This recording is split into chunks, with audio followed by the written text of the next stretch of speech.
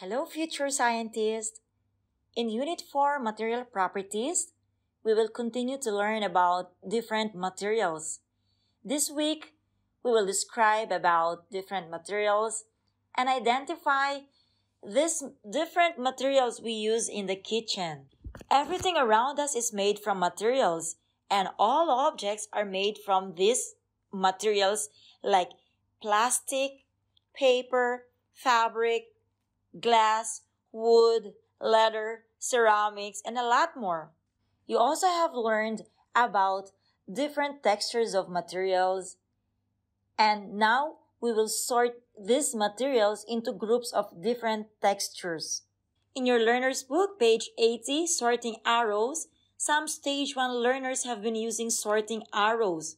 They sorted materials from the most bumpy to the smoothest. Using their sense of touch, they felt each material and put them in order like this.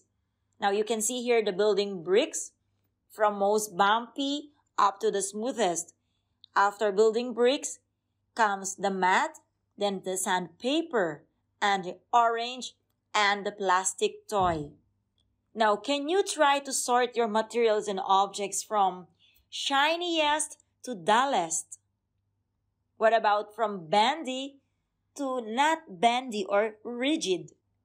You can also sort or put your materials in order from most tall to shortest, or from smallest to biggest, or from most rigid to bendy. There are a lot of ways how you could group and sort these different objects. Look at all the objects in the picture below. Now draw an arrow pointing to each object, then write what it is made from. These kitchen towels, it has paper material. What about this tea towel? How about the water bottle? This drinking glass, this chopping board, this cutlery, and this saucepan. In number 2, name one object in your kitchen that is made from each of the materials below. For metal, so what do you think is object that is metal material? Yeah, that is a saucepan. How about glass? So we will write here bottle. And for plastic, we can write the spoon or the fork. How about the fabric? You can write the towel.